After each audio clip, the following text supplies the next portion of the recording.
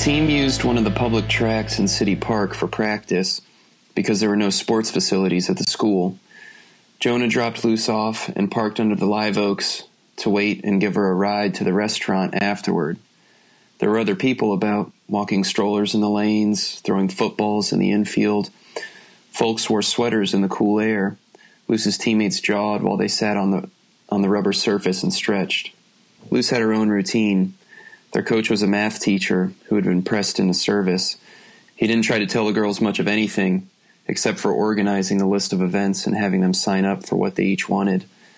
2 girls came to blows over the relay anchor, so Luce waited and took what was left, the 400 and the 800. The track team was not very good. The girls weren't very athletic. But Luce discovered she had a talent for the sport herself and took her practice seriously. There was something she liked, something she couldn't quite define, about the craft of getting somewhere new as quickly as possible. And when she felt particularly good about herself, this ability played into the fantasy she allowed, a future with Jonah, college, a life she could build on her own with him. She took herself through her warm-ups and form drills, exercises she'd found on the internet at Jonah's one day. The other girls jibed, and if Luce retorted at all, she'd make a sweet face and say something in Spanish, which made them laugh. She ran a few lazy laps and then readied for a full-speed 400. When she ran, she imagined a ghost runner chasing her, a cold presence at her hip. It was never truly the other girl she competed with, but rather this figure. She always imagined it as a he, who was compiled out of whatever lay at hand. The ghost runner came from the thin, limbo feeling she lived with as the only Latina daughter in the neighborhood, even if there were other boys she knew, other recién llegados, who were close to her own age. The ghost runner came from the Spanish she spoke at home and the English she spoke at school. The ghost runner came from the frequent despair, those feelings that flared when she thought of the future, and the deep truth that none of her fantasies was reality. It came from when she thought of her past and the country where she'd left her mother buried, that nowhere place she'd crossed thirsty with her uncle, whom she'd not seen since he left her at her father's door in Texas. When she thought of her father's own despair, when the work started to thin, times her father and Rodrigo had been robbed, her ghost runner derived from all these feelings, and as she broke into her sprint, he sprang to her side, cold, shouldering against her. She often had nightmares in which she couldn't outrun him because her legs wouldn't work well enough. But in real life, she reached with her strides and outpaced him, and when she outpaced him, she always won. Today, though, her legs felt numb, as in the nightmares. Muscles that normally fired more quickly than she was aware were sluggish, a glacial stride and slowing. Her breasts ached, bouncing in her sports bra, and she finished her circumference of the track more breathless than usual. She straightened with her hands on her hips and sucked at the cool, lung-searing air. She was 2 weeks late by Mardi Gras Day, but she hadn't said anything to Jonah yet. She had promised to meet Jonah and Colby in Central City for the Zulu parade. It was cold out, but Luce felt like she was burning up. The parade was already rolling when she arrived, floats packed tight with riders in black and white face paint. They wore vibrant frills and robes and skirts made of straw. They chucked beads and toy spears into the throngs of people bunched against the curb. Sometimes a rider held aloft a rare prized coconut painted gold or silver or decorated with rhinestones. This was the evolution of a century-old tradition. The crowd lost themselves at the sight, held arms high, strained their fingers, and the rider picked his favorite and tossed the throw. The bouncing cadence of the bands between the floats punctuated all of it. The boys were already drunk by the time Luce found them. Colby had a bottle of whiskey stashed in his backpack. They offered Luce a swig. She put on a good face and abstained, and they kept offering, having forgotten they'd already tried.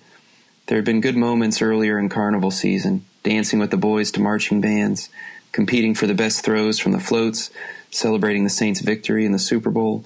But today, the ability to be present eluded Luce. A sharp smack near her ear made her snap too. Colby was standing there, shaking out his hand. He bent and picked up the coconut, a beautiful thing painted a solid and gleaming silver.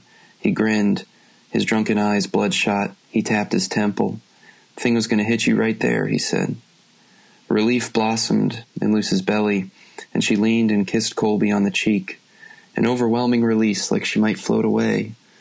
Certainly she could have been injured, and Colby had saved her from that, but the feeling struck her as incommensurate with simple personal gratitude. Luce backed out of the crowd. Toward the end of the day, they found themselves in the Marigny, downriver from the French Quarter. Luce followed as the boys listed through the costumed people on Frenchman Street, and in the darkening day they stumbled upon some otherworldly drum corps on the corner. Men and women wearing costumes of horns and chains and red flashing lights. They had snares and bass drums, and some had triangles that they dinged or cymbals they crashed, and one man wearing a skeleton mask shouted dancing orders into a megaphone as the revelers passed. Jonah and Colby fell in with the gathering group. Luce did her best to laugh as Jonah pulled her into the fold, but everybody reeked of liquor and sweat. The stench clawed up her nostrils and thrust itself down her throat, and her stomach clenched against it. Wet bodies slid against her. She was jostled about, vulnerable, exposed. A panic rose like acid, and she ran. The boys found her halfway down the block, but she couldn't explain what the matter was. She didn't want to. And this is why such relief had flooded her when Colby blocked the coconut. Conscious thought drew even with her biology. The world went wobbly, and Jonah caught her, and he laughed, thinking she was drunk like him.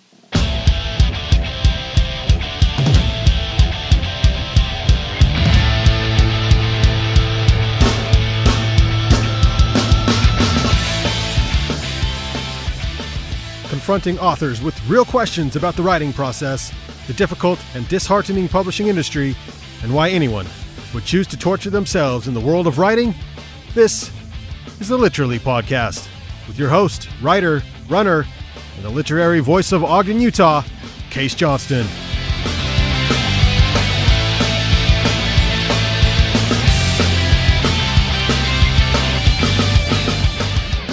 Exposing literature, the authors, the business, the process. The Literally Podcast.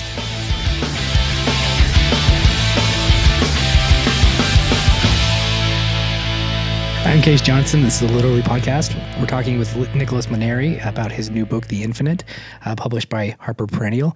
We're doing this live, FaceTime. All right, so looking at that passage, it's really a pivotal passage, and I don't know how much you really want to give away, but I mean, within the reading itself, you understand that the protagonist, and I would call Luce the protagonist. Would you define Luce as the protagonist, or would you define Jonah as the protagonist?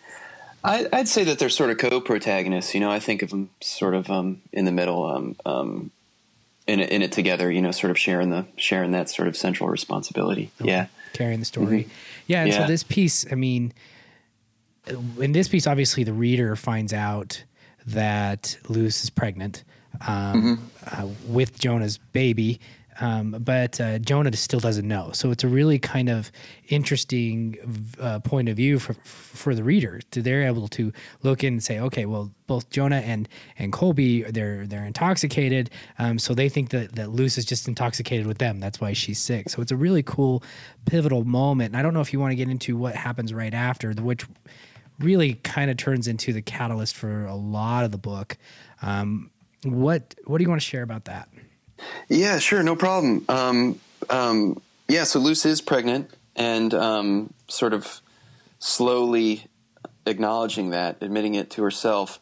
And soon after this, she gets to a point where she can't really avoid it or deny it any longer.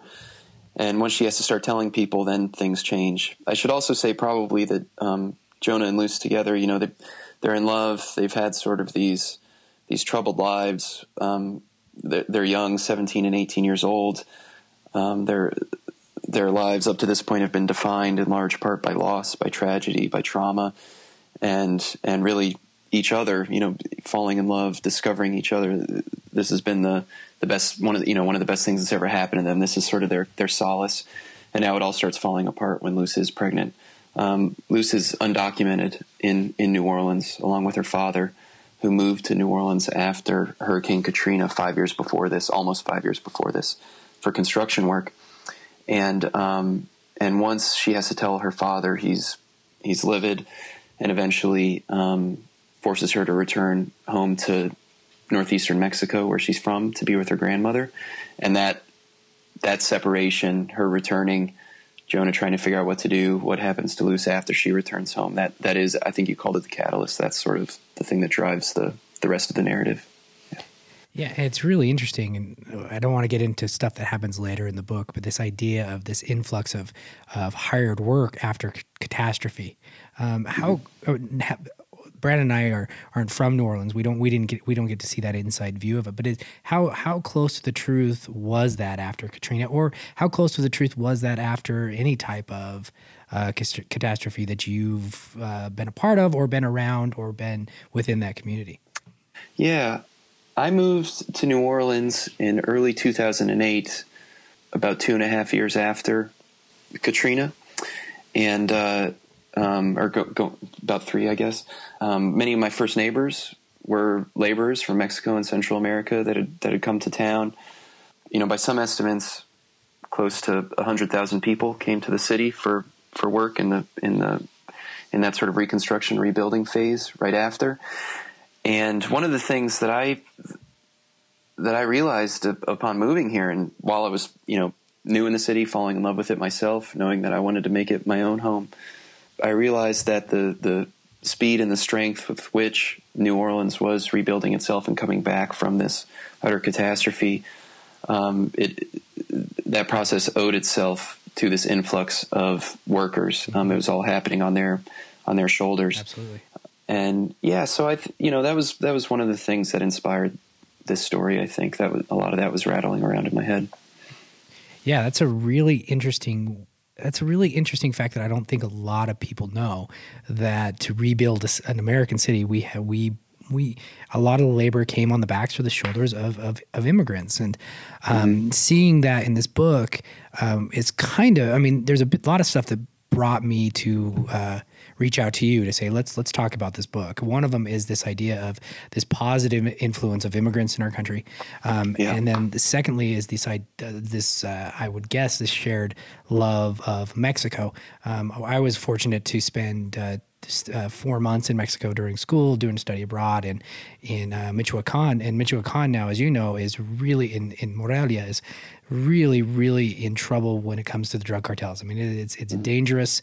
You see it when national security sends out those emails all the time that say, okay, don't go to this part of the country. And which is really hard, because I look at that part of the country and I love it. I lived with a family for 4 months, and it was just beautiful. And the Mexican people are absolutely beautiful. And I love Mexico. I love the Mexican people, and I love the immigrants that have come from there. And so that's when I started to, I looked and I said, I got to read this book first off, and then we got to talk to Nick. Yeah, cool. What is it about Mexico too that drew you to writing about it? Well, I sound similar to you. I spent a couple summers in Mexico doing study abroad stuff while I was in graduate school. Most of my experiences were in the state of Guanajuato, San Miguel de Allende, Guanajuato, León, that area. And I love Mexico. It's a place that had a profound impact on me, I think. I can't say that I was there doing research for this novel. This wasn't an idea that occurred to me until sometime after that fact. It's probably not a story I would have attempted to write had it not been for those experiences. And then I guess I just kept thinking about it when I was in New Orleans, and meeting a lot of the people who'd come to town, being moved by their stories. And also, I don't know, you're talking about your affinity for many immigrants that come to our country and make it a better place. And I remember that year that I moved to New Orleans, there's a group of 6 guys that lived in an apartment right above mine, and they were really friendly guys, have a beer on the stoop with them kind of guys, and I appreciated spending time with them. Then a few months later, once the election season of 2008 rolled around, there were television ads coming on TV vilifying the 100,000 people that had come to town in order to help rebuild it, all for political gain. And I was appalled by that, frankly. And of course, in the 8 years since then, we've only seen that rhetoric sort of multiply by the thousands, which has been upsetting. And so, I don't know, I'm kind of talking around some of this stuff, but I think probably the novel began in some ways with a sense of injustice, that I was sort of perceiving in the community around me. Yeah. Yeah, absolutely. And you can see it. And along with that, you can see the cities. And I don't want to tell people too many things about the book, but you see the cities of Guanajuato and you see the city of San Miguel de Allende in the book. And I knew you'd been there, just because of, and I was fortunate to go to both those cities, and that they're just beautiful. There's beautiful cities, these art meccas, right, in the middle of Mexico that you just would blow your mind. I'm Case Johnson. This is the Literally Podcast. We're talking with Nicholas Mainieri about his new book, The Infinite, published by Harper Perennial. We're doing this live FaceTime. Nick is in New Orleans at the moment. So I understand what you mean in the fact that when you were in Mexico, you weren't thinking about writing about Mexico. But those seeds are there, and you can see it and you can feel it within the book. I'm going to skip a little bit to other research. What other research did you feel like you needed to do to make this book authentic throughout? I mean, there's drug cartels. You can read that on the back. There's drug cartels. There's different people within the community. There's border issues that you would have to kind of dive into to make sure you got those right. What other research did you find yourself digging into to make it real authentic? Yeah. It's a funny question in a way, because we were just talking about Mexico and being there, not thinking about writing about it, but an experience that comes to inspire or inform the thing that you write later on. It's much the same way in New Orleans for me, where about half the novel is set, or maybe a little less than that. For a long time, I wasn't trying to write anything about New Orleans or set in New Orleans, but it soaks in some ways, I guess. One of the things that I did early on, actually sort of immediately before the idea of this novel occurred to me, was I visited a friend's classroom at a local high school, a high school that had fallen on pretty hard times in the years since Hurricane Katrina, and it was set to close and be converted into a charter school, which most of the high schools in New Orleans are now charter schools. But all the students, all the teachers, the principal, everybody knew the school was closing. Everybody that was left in the school were the ones that didn't have any other options. And the school had become a pretty chaotic place. The drug trade in the city was spilling into the hallways in really, really dramatic fashion. And my friend who was teaching there was telling me some of these stories. I asked him if I could come observe and see what he was talking about. I was interested. I wasn't really intending to write anything about that or inspired by that.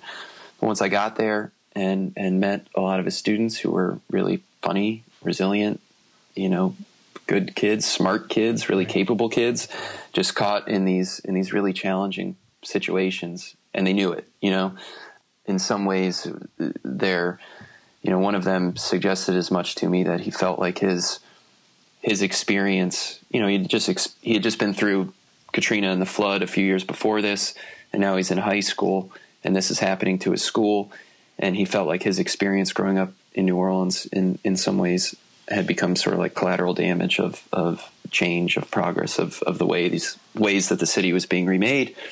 And that really stuck with me. And I don't know, it was soon after that I started hearing these characters in my mind.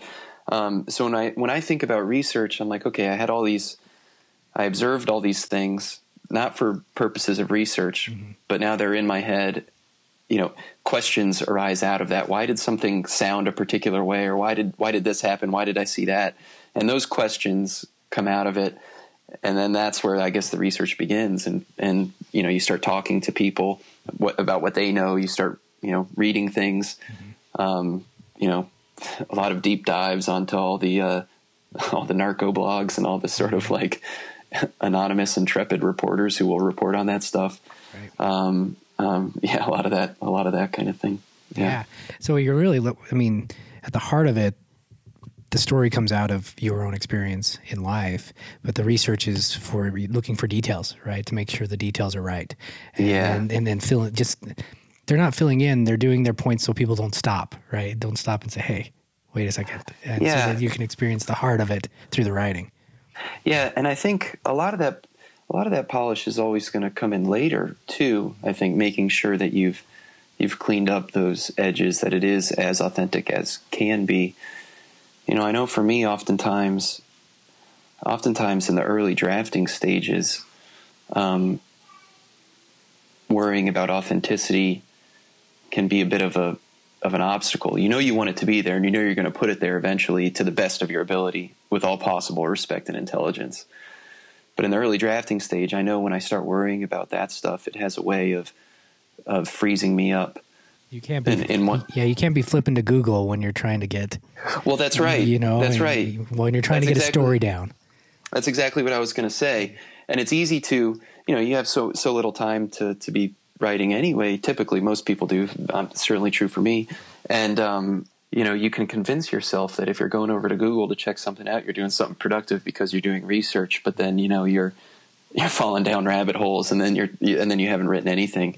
So I often find that if you can imagine it as best you can based on what you know in that early drafting period, understanding the responsibility of the research that you're going to have to do later on, I don't know, that's the way it works best for me, I think. No, I agree. Yeah. I'm the same way. I'll draft through knowing that, something might not be perfect, but knowing that as a responsible writer, I'm going to go back, and I'm going to look at it, and I'm going to make sure that I do my research then. But especially if you're writing and it's coming easily, that's not the time to go and, go check a blog, because, and so, yeah, I completely understand that. So how long did it take you to write this one? I wrote the first words of it in the fall of 2010. And was this pre-MFA, post-MFA, during? I think I started it in the last year of my MFA. Mm-hmm. I intended it to be like my graduate thesis. This would be the thing that I would graduate with, and I would have a book written and all that.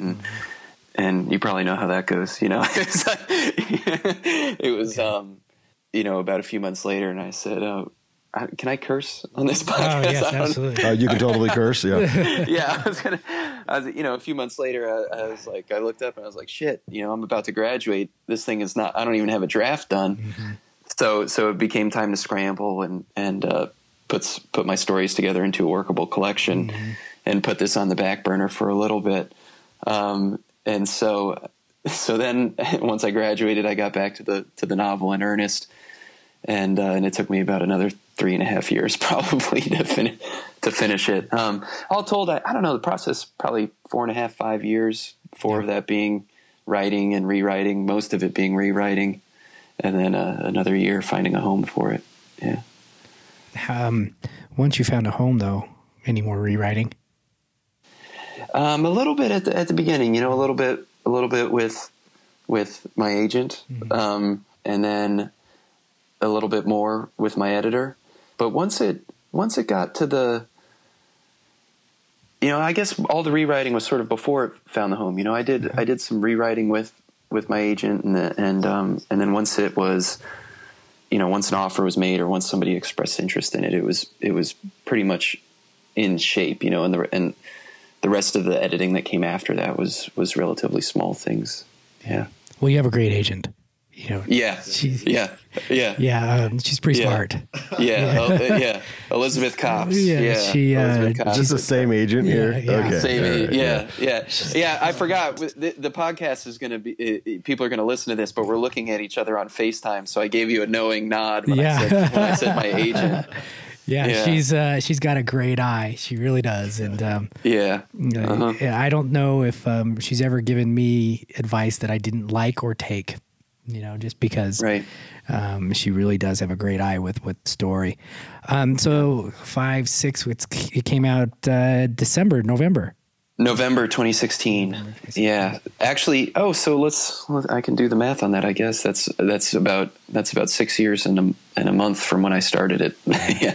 That's I wish I could say that that's uncommon, but it's not. So anyone listening, any writers here that are listening and thinking that you're going to bust out a NaNoWriMo, and then you're going to get, and then in December you're going to get an agent, and then in January you're going to have a book deal, right? And then in June it'll come out. That doesn't happen. No. So if you're taking yourself seriously, listen to Nick. It took 6 years from concept to thrashing in the MFA to moving on to finishing the book and then going forward. Yeah. I want to hear how. Yeah, but it's worth it. Like I want to hear how much it's worth it, though. Yeah. Yeah. Well, I was gonna say, that like pissed me off the whole time. That it was taking that long. But now I feel like sort of grudgingly accepted the process of it. Because I realized things about the story at like year 4. I don't know how I would have realized those things any more quickly than I did. Yeah. And it's not that I wasn't trying, but those ideas for whatever reason surfaced at that time, and then when I hooked up with Elizabeth, our agent, she had insight that really made this book a whole hell of a lot better. Mm-hmm. I wasn't, I wasn't doing that myself a couple years before that happened when I met Elizabeth. So, the process, I think it has to, what I'm telling myself is it has to take as long as it has to take, you never know what it is that's going to surface and inform the novel. I was writing this 17-year-old pregnant character, never having any experience with pregnancy myself. And in the last couple of years of working on this, my wife became pregnant, and then that informed the novel, I've at reading sometimes if my wife and our now almost 2-year-old son, if they're at the reading, I like to claim that he was for research, She probably doesn't love it when you say that she was as well. Yeah. He's okay, but those 9 months of her research, my wife might kick me for that. Yeah. No. It's all a joke. Yeah, absolutely. Yeah. But those things happen, and then they make the book better, and there's no way to rush, the life experience that's going to inform it in the ways that you can't anticipate, Yeah, well, it's a beautiful book. If you haven't read it yet, it's been ordered at our local bookstore at Booked on 25th. Marcy down at Booked on 25th has 10 copies right now. So if you're listening to this, please get down to Booked on 25th and buy The Infinite by Nicholas Mainieri. We're talking today about the book, about the process, about Mexico, about research, about all those things that go into something that is, I guess we can say, birthed out of these processes, even though we've never researched it ourselves. So go down to Marcy's, go down to Booked on 25th, your local bookstore, support your local independent bookstore, support Nick in his writing, and buy The Infinite. It's a great book. I've read it. I finished it. I'm not a fast reader. It usually takes me about 6 months to read a book because I'm usually, it's true. I'm usually reading 3 or 4 at a time and writing at the same time. And I read this in about 3 weeks, which is really good for me. All right. And I enjoyed it a lot. I enjoyed the characters. Both of them have a lot of depth, and even though they're 17 years old, they have a lot of depth, and that's a really cool book. A lot of people write 17-year-olds, and the depth in which they write them is, let's say, shallow. But Nick's done a really good job at introducing these characters that carry you through the book. These dual protagonists that take you from New Orleans to this central Mexico, northeast Mexico, and then. That's all. I'm not going to say anymore.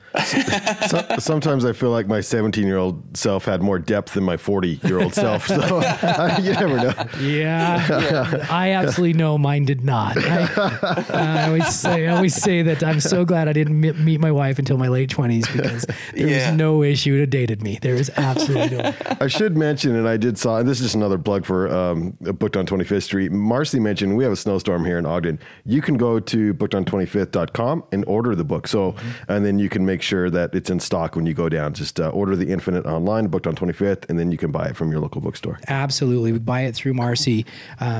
It really is a really good book. I enjoyed all of it. And Nick and I briefly talked about this before, but there's some beautiful prose in this book too. And I'm not going to say that we don't see a lot of beautiful prose in the stuff that we read, but this book is full of it. There are moments, there's landscape, you're there. We get a really nice mix of this literary description where we're pushing the plot line through the description, through the mountains in Mexico, where you're looking at a lot of times where the landscape itself is a character. It's a beautiful book, and you really should pick it up. So that's all of the questions I have, Nick. Do you have anything else to share about this book particularly that you want your readers to know? Well, or the next book? Well, you just said some really nice things. Thank you. You're it's very true. It's a beautiful book. Yeah, I appreciate it, man. Thank you. I don't know what else I should add. I don't know. It's just got short chapters. That helps. Lots of pictures. No, it does. It has short chapters, which I enjoy, especially when it takes me 6 months to read a book. And I read it in 3 weeks. It was really, they're great. Do you always write in short chapters like that, or is that for this one? No, that sort of came out in writing this book. I don't know. I came to that at some point in the process. Part of that, I think, is I teach as well and do some other things. And when your time is strapped like that, I started thinking to myself, okay, let me just write one scene, a couple pages, and breaking it up in that way into usable or into like manageable sizes, and it really worked, I thought, and I like the way it turned out and keeps it going. I mean, one thing I'm proud of in this novel is I think it has the emotional depth, but it's also got a pretty good pace to it. It moves along. Some things happen. They got to deal with some bad stuff. Yeah. I think it balances those things well, or at least I'm proud of the way that it does. We'll see what the reader says. Yeah. I agree, and that's what I was talking about. Like with this kind of narrative, descriptive voice, where we're pushing through description, but at the same time, it never slows. It's not a book where you get into description and the book, kind of falls and the pace stops. I mean, it's a book that the narrative description throughout is all in service to the plot, and the mix of that is, as writers, it's really difficult to do. I know that's difficult to do. So when you pick it up, you'll see that, and it's pretty darn cool. Do you have any more questions, Brandon?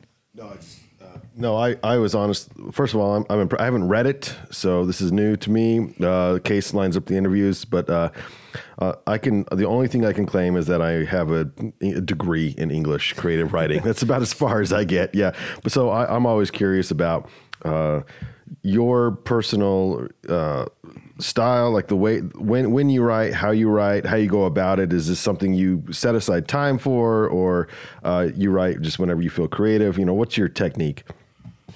I'm a firm believer in doing it every day. It's a discipline, almost like a physical discipline, right? If lifting weights or something, if you stop lifting weights for a while, you're not going to be able to lift as much as you did, a couple months ago. And so for me, some days are better than others, like inspiration wise, if the inspiration is there. But if I'm sitting there and doing it every day, then I'm always working on it, and sooner or later that inspiration is going to turn up. I like writing early in the morning. I wish I could be one of these nighttime writers, especially now that I'm a dad. But I like, yeah, and I like the early morning before my days or my mind is sort of cluttered with the day. Get this out of the way first, and then I feel better too. Oh, I am exactly like you. 5 a.m. coffee, my brain's still a little fuzzy, and that's my best writing. Because once you talk to students during the day, and this, your brain's gone. Because I mean, students are fantastic, but it takes so much to work with their writing. And are we that bad? No, they're fantastic. I love my students, but there's a lot of creativity in working with students, and you can't zap Absolutely. It. And I'm a early morning drinker, the exact same early morning coffee drinker. And I'm the exact same way. And how old's your son now? He's going to be two. Son. Yeah, he's going to be 2 in April. Yeah. 2. So he's still kind of like wakes up when he wants to in the morning, right? Yeah. Sometimes weird hours like 3 and 4, and then sometimes like 7. Yeah. Yeah. So I'm going to tell you he's this. Awesome. He's fun. But the thing is, like writing, I need to do it, and I like doing it, and it's one of the most important things I do to me personally.